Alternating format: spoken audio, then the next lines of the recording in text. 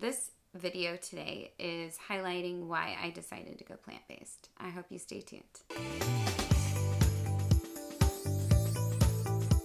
July of 2021, my husband and I started watching a couple of documentaries, and it really intrigued us and convinced us to basically go all into a plant-based diet.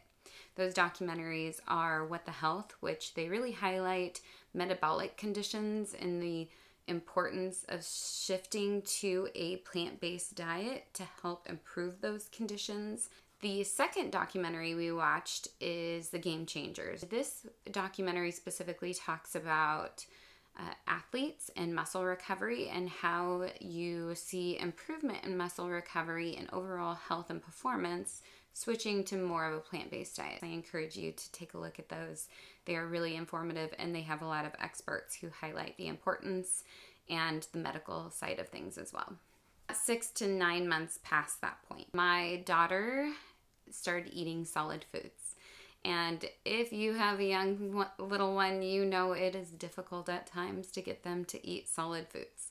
My daughter was not the exception. She decided to be the pickiest eater possible. We ended up consulting her pediatrician. He knew that we were plant-based, but he did recommend to try scrambled eggs. A lot of kids tend to like this as their first food. We went out, bought eggs, and cooked her up some scrambled eggs, and she took one bite and went into anaphylactic shock. We've done some allergy testing since, and she is anaphylactic, allergic to eggs, and has some sensitivity to dairy as well. I have always had some dairy sensitivities. I would get bloating and just feel kind of crummy after eating ice cream or cheese.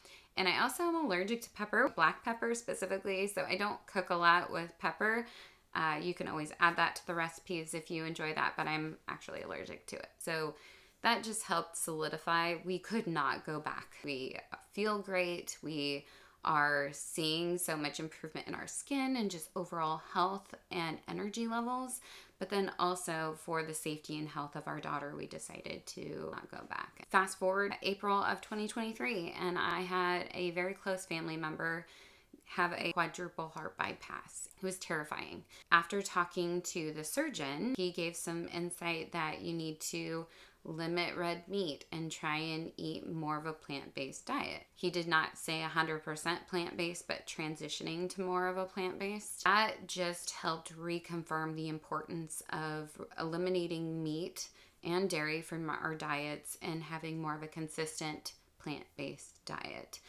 I have struggled with my weight my whole life, and just starting to really hone in on more the macro side of things and start prioritizing me and weight loss this year is really my goal. It's not only because of this family member, it's also to be here for my daughter and have the energy to be able to keep up with her. She's pretty high energy. Those are some really important things that happened in my life that helped me decide to be plant-based. The choice is very personal.